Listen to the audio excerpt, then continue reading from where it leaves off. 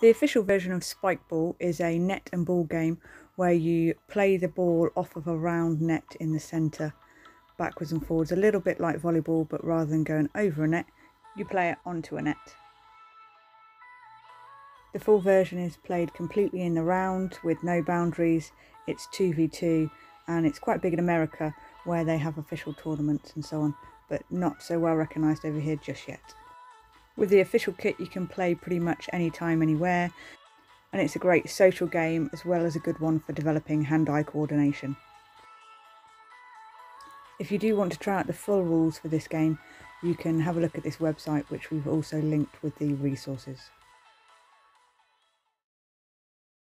As for our hospital school home-based version, you're going to need a bouncy ball, a hard surface to play on, and some way of marking your central circle area.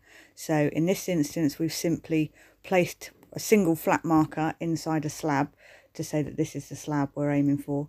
In this second version, we've used cones to mark out a circle, and you can obviously adjust the diameter of your circle depending on the ability of the people playing as well. If you don't have cones, you could use something like chalk to draw a circle, or use some of the other things we've used as markers in previous triathlons. Just make sure they're not a trip or a slip hazard. There's a couple of challenges you can do with this game. Either a cooperative rally, where you work together to play the ball backwards and forwards through the circle, scoring a point each time it lands inside, and as many as you can until the ball either lands outside the circle or a player misses it. For younger or less able children, you might do a catch rally rather than a pat rally. An alternative challenge would be to try a competitive rally where you're trying to play it more like the actual version of Spikeball and trying to play the ball so that your opponent is unable to return it, and each time this happens you score a point. From an accessibility perspective, you could play each of those previous versions seated, or you could play tabletop if you wanted to raise the target area up.